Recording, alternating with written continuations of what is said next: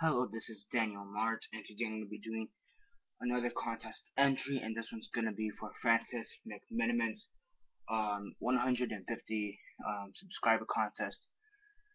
So yeah, first off, congratulations for having reached 150 subscribers, and yeah, so give me a sec. So basically, he asked two questions. Basically, what is our favorite war or military films, or some of our favorite war or military films, as well as what are some of our favorite war or military comic books. So yeah, or action figures or whatever. So I'm gonna start off with the action figures. Well, not really action figures, but they're more like toys. Got this military toy car, a tank, which is pretty cool. Um, I want an SUV of sorts, or a Jeep. Then another type of SUV. This part kind of came off. So yeah, but still saved it. So yeah, let me put that back. Try to. Kind of hate it, but whatever. Okay, there. So I'm gonna kind of just leave it like that. Now, like that. Lower the camera a bit. Back it away a bit.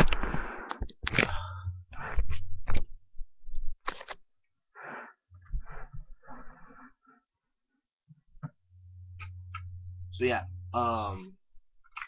action figure is gonna be surrounding it for this video, or the cars. So basically, let me start off with the movies. One of the movies that I don't have that I actually do like was Private Ryan. I really like that movie. And Lone Survivor. They were both some pretty two good war films. I do I but from the films I do have, I have World War Z.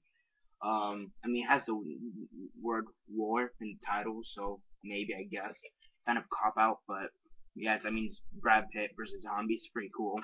It's technically a war of sorts, so yeah, World War Z. I also like Olympus Has Fallen. It's not exactly a war film, but it's almost like a Cold War in a sense. It's kind of cold, a Cold War film. So yeah, it's like before war. And then I also like the Harry Potter Deathly Hallows. I like part one and two. I only have part one in this case, but I enjoy part two more. And it's basically a magic war, war with magic.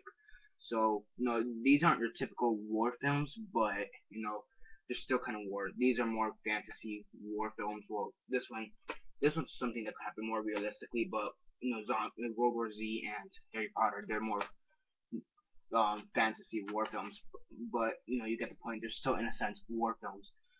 So yeah, so that's gonna be it for the movies.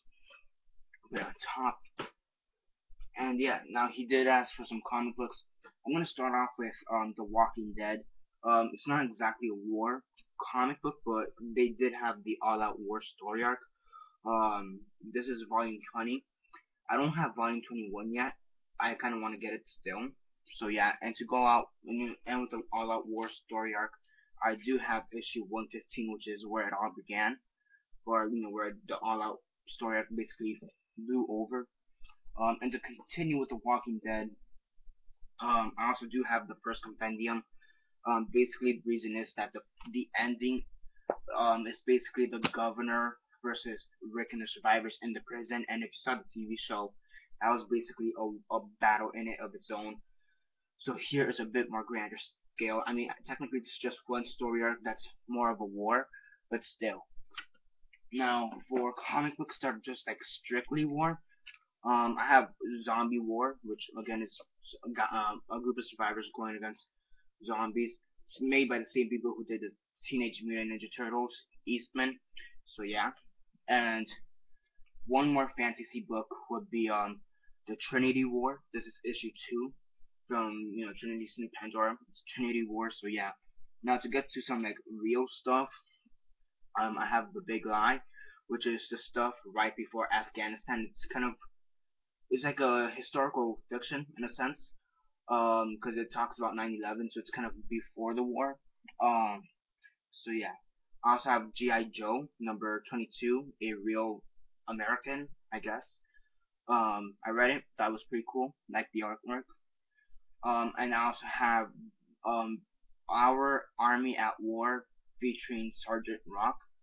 I read it, enjoyed it a bit. That was kind of weird that there was a swastika here.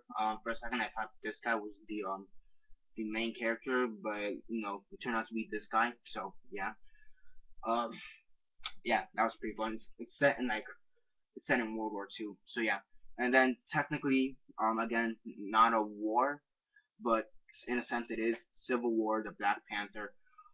Picked it up after the announcement of the Black Panther movie. I got it, picked it up. I enjoyed it a lot, and yeah, so that's gonna be it for my comics. Based on war. Let me put that one here as well. So yeah, that's gonna be it for my comics based on war. Action figures based on war, and movies based on war.